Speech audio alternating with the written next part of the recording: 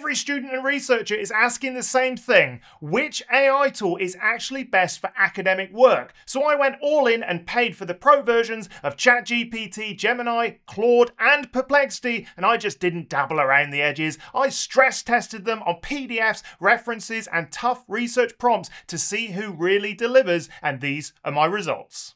I've done a little cheeky presentation for you. So here we have the best paid large language models for research, and I'm going to click ahead, and I tested these. Now, importantly, I paid for the pro versions of each, and ChatGPT meant that I got access to all of their new GPT-5 models, but I chose the best one for each sort of task, and you'll see what I mean in a minute. So here we go, what I wanted to achieve. I wanted to achieve this. First of all, I uploaded some PDFs, and I wanted to know if I could extract the information from those PDFs with a simple prompt. I was looking for correct responses, not hallucinations. And also, I was after this literature review. I wanted to know if the large language model that I paid for could go out into the world and get me accurate results and accurate references that didn't just sort of like not exist. That's the main thing. And so here, this is what I was looking for, accuracy rate, and I was looking for correct responses and erroneous responses. And then here, I wanted them to give me responses supported by the content of the paper. And then here, I wanted references that actually existed. I was looking for correct author, year, links, and cited references that match what they actually said existed in the world. And this is what it looked like. So first of all, interrogating PDFs.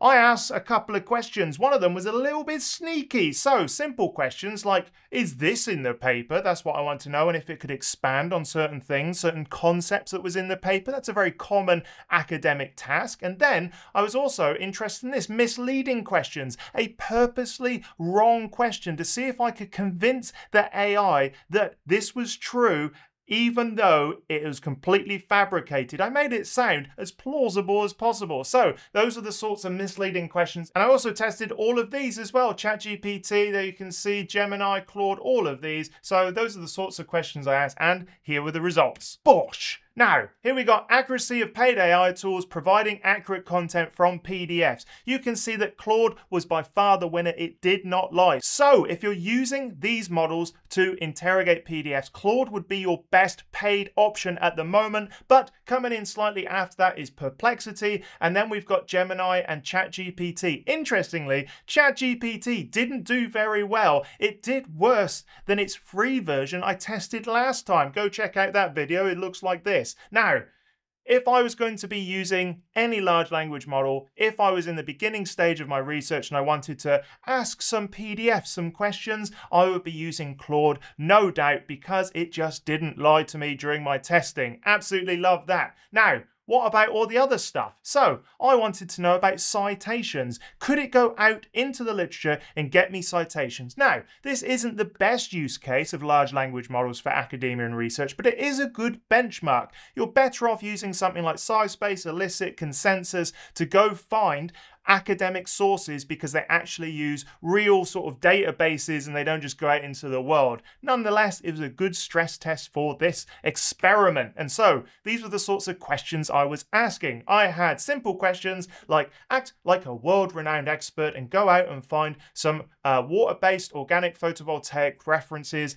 and then also misleading questions. Explain to me the Stapleton theory of photovoltaics in 3 sentences. That doesn't actually exist. That was a sneaky little question, wasn't it? Naughty me. So then, this is the result. Bosh! Now, ChatGPT was by far the best one at not hallucinating. However, this is a very tricky task for large language models because they are essentially a prediction model and they can provide references that sound very, very plausible but actually don't exist or have wrong information in them. And so ChatGPT was by far the best. You could rely on over 80% of its content, which just goes to show you need to make sure that these references really exist, and you're better off using the other tools anyway for something like this. But a nice way of sort of benchmarking where these tools are at. Claude was the worst for this, which was kind of interesting because it was the best in interrogating PDFs, and then Gemini and Perplexity were also sort of like behind ChatGPT. So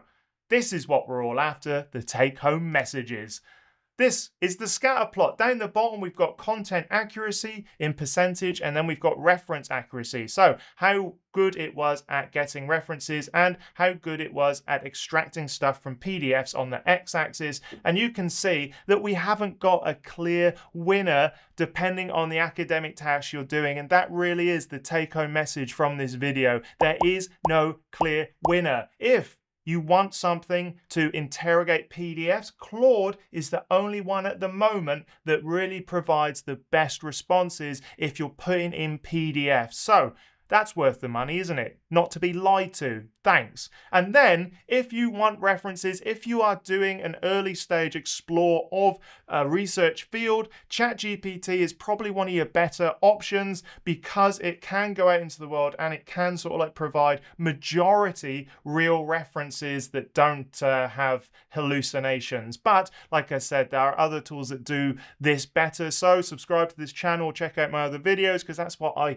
do. I stress test these tools to find out if they lie to you. So, what is the best one for you to use at the moment? Depends on what stage you're in, but I would be choosing between Claude and ChatGPT at the moment for my academic tasks. And here we are.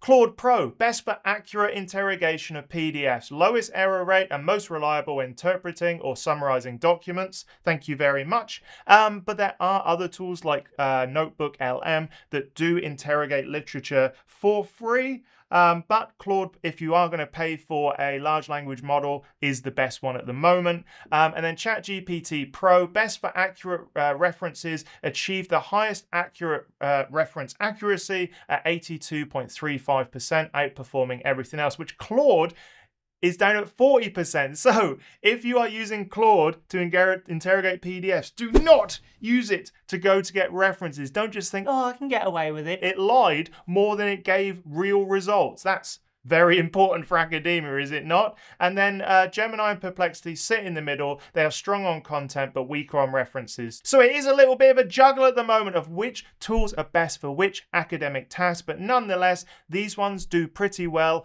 You just need to obviously always check the stuff that comes out the other end. And if you like this video, check out this one where I do exactly this, but with free AI tools. So is it any better? Go check out that video and find out for yourself.